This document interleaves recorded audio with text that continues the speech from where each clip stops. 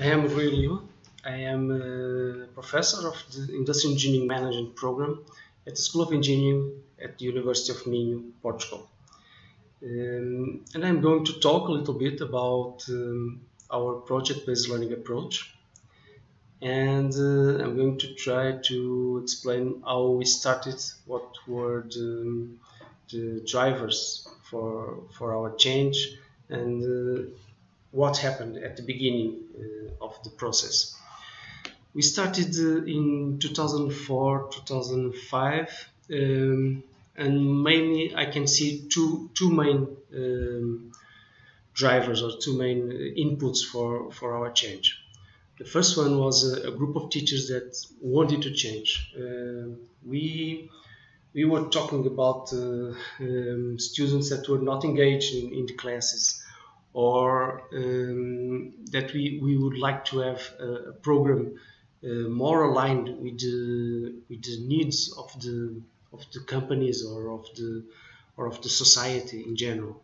So we wanted to change, to make things in a different way, and to improve the engagement of our students. And we believe that that engagement could be attained if the teaching and learning process were a higher meaning for our students.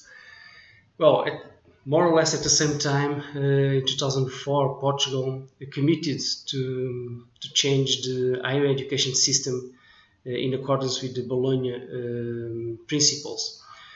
And 2007 was the due date.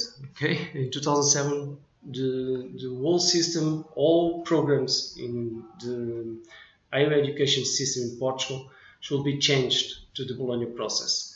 And so 2004, 2005, universities were starting to think about that, what they should do, what was the meaning of that change. And the rectory of the University of Minho decided to do some different activities or at different strategies. Okay? One of that strategies was to give opportunities of training to the teachers, and that was amazing, because we had the opportunity to bring to the university lots of people that we didn't know before, and they were already talking about active learning and problem-based learning and project-based learning, and things that opened our mind and allowed us to reflect more. I'm talking about, for instance, Richard Felder, that came here to talk about active learning, or Professor Peter Powell that came here, and he came here a lot of times to talk about project-led engineering education, and lots of colleagues, Portuguese colleagues from our own institution or from other institutions also gave us training sessions about different ways of evaluation, or about peer evaluation, or about communication. Okay, and that was one of the strategies of the rectory. The other strategy, that at least I could remember, was to create a funding program for innovative experiences of teaching and learning. Well, we have training, we have motivation, we have at that time, and we also have an opportunity to have fun.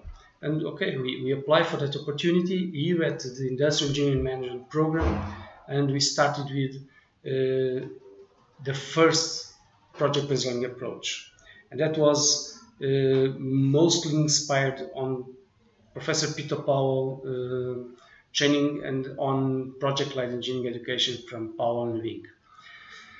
And we had some funding, we have people helping, and we had people helping, and we could create some spaces for students, and we started.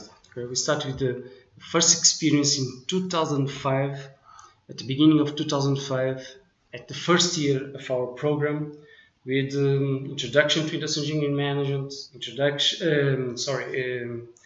some algebra and physics and calculus.